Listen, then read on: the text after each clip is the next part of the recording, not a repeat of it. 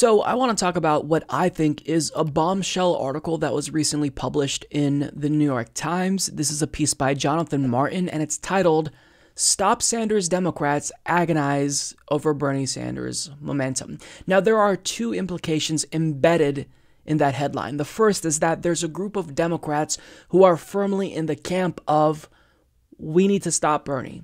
The second implication is that they're terrified because out of all of the declared candidates, he's the front runner. So there's a lot that you can take away from this article just by reading the headline, but if you go deeper, it tells me that there's actually a concerted effort to stop Bernie Sanders by members of the Democratic Party establishment. And we're going to get to some specific paragraphs here that allude to that. But first of all, when we talk about these Stop Sanders Democrats, the reasons they claim they're against Bernie Sanders is because they don't necessarily think that he is best suited to defeat Donald Trump, or they're worried that him winning the nomination will catalyze a third-party challenge by someone like Howard Schultz. But for the most part, what we need to take away from this is that there are powers within the Democratic Party establishment that are dedicated to stopping his momentum. And they are actively trying to concoct ways that they can undermine him. So let's get to some specifics here. So Jonathan Martin writes, "The discussion about Mr. Sanders has to date been largely confined to private settings because, like establishment Republicans in 2016, Democrats are uneasy about elevating him or alienating his supporters. The matter of what to do about Bernie and the larger imperative of party unity has, for example, hovered over a series of previously undisclosed Democratic dinners in New York and Washington, organized by longtime party financier Bernard Schwartz. The gatherings have included scores from the moderate or center-left wing of the party, including Speaker Nancy Pelosi of California, Senator Chuck Schumer of New York, Minority Leader, former Governor Terry McAuliffe of Virginia, Mayor Pete Buttigieg of South Bend, Indiana, himself a presidential candidate, and the president of the Center for American Progress, Neera Tanden." So let's just stop and try to take in what was just confirmed in this article. There are previously undisclosed Democratic dinners where the subjects, what to do about Bernie, and party unity has come up. And the individuals who partook in these discussions include Democratic Party leadership, Center for American Progress president and neoliberal Neera Tanden, and Pete Buttigieg, currently officially confirmed to be conspiring with leadership to undermine Bernie Sanders. Now, if you want to be overly charitable here, you can say, well, look, they're talking about two things. They're talking about, one, what to do about Bernie, and two, how we can foster party unity. So maybe it's the case that they're talking about unifying behind Bernie Sanders because it looks like he's going to be the But also, it could very well be the case that they're talking about how they're going to be able to cultivate party unity after they fuck him over again. Now, for me, I'm sorry, but I am a lot more cynical about the Democratic Party because the Democratic primary in 2016 was disgusting. It was disgraceful. They overtly rigged it against Bernie Sanders. Now, I'm not saying that they fixed it, that it was impossible for Bernie Sanders to win, but what happened was the DNC colluded with Clinton's team to give her an unfair advantage.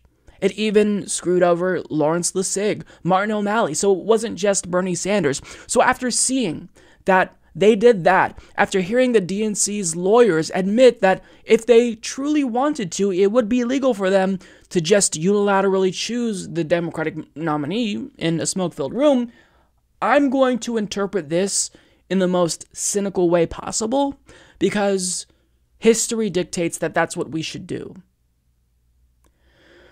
So Chuck Schumer, Nancy Pelosi, Pete Buttigieg, Terry McAuliffe, Neera Tanden are all meeting behind closed doors to discuss the matter of what to do about Bernie Sanders. Wow. It's honestly not surprising But you'd think after 2016, when they were exposed, they'd be a little bit less brazen about trying to undermine Bernie Sanders in such a public way. Now I know why these dinners were previously undisclosed, and to think that Pete Buttigieg himself, who is a presidential candidate, who I think would want impartiality, he's meeting with Democratic Party leadership, talking about this as well. What's so special about Pete that he gets to be included in these conversations? If you're going to genuinely have a good faith argument about what we can do to foster party unity, wouldn't you want to include the other presidential candidates, Bernie Sanders, Kamala Harris, even Joe Biden, people who actually have a real shot at winning?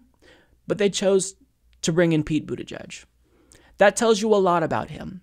Now, another thing that is discussed in this article is superdelegates. So it is possible that since there are so many candidates running, that could splinter the vote among the establishment centrist wing of the party, which would give Bernie Sanders a plurality. But it very much could be the case that Bernie doesn't get enough votes to secure the nomination in the first round. So they talk about this prospect of what would happen in the event a second vote came up, and whether or not they'd rule out choosing someone other than Bernie. And it seems like they don't want to do that because obviously, if you just steal an election away from Bernie publicly in front of everyone, you essentially guarantee a Trump victory. So it seems like they don't want to do that, but let me read to you what they specifically say.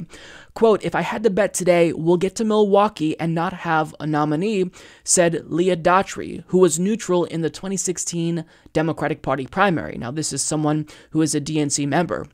The reason she theorized is simple. Super Tuesday, when at least 10 states vote, comes just 3 days after the last of 4 early states. After that, nearly 40% of the delegates will have been distributed, and she suspects carved up among Democrats so that nobody can emerge with a majority. Unlike Republicans, who used a winner-take-all primary format, Democrats use a proportional system, so candidates only need to garner 15% of the votes in a primary or caucus to pick up delegates. And even if a candidate fails to capture 15% statewide, he or she could still win delegates by meeting that vote threshold in individual congressional districts. Should no bargain be struck by the time of the first roll call vote at the 2020 convention in Milwaukee, such as a unity ticket between a pair of the leading delegate winners, the nomination battle would move to a second ballot. And under the new rules crafted after the 2016 race, that is when the party insiders and elected officials known as superdelegates would be able to cast a binding vote. The specter of superdelegates deciding the nomination, particularly if Mr. Sanders is a finalist, is highly unappetizing to party officials. If we have a roll, so be it, but I'd much prefer that it be decided in the first round just from a unity standpoint, said Senator Debbie Stabenow of Michigan. So it seems like if they're going to undermine Bernie Sanders, what I get from that is that they're going to try to do it in a covert way, hence why they're doing these private closed-door meetings. Because again, if you truly want to defeat Donald Trump, and I believe that most Democrats do, not all of them, but most truly want to defeat Trump, then you can't just take this person who has the plurality of pledged delegates and snatch it away from them and give the nomination to someone else. They would lose in perhaps a landslide election and guarantee that Trump is elected 4 more years. So this would make them incredibly delegitimate, which you'd think that they would already be delegitimized after 2016. But nonetheless, if you do it in such a brazen way like they did, or like they could potentially do, that could be harmful. So it's clear to me that we need to not necessarily be as worried about the second round superdelegate vote, even though it should still be on our minds. We need to be more worried about the more covert ways that they're going to try to undermine Bernie Sanders. And now there's literally a group of Stop Sanders Democrats discussing what to do about Bernie, including Democratic Party leadership, Pete Buttigieg, Neera Tanden, and it's disgusting.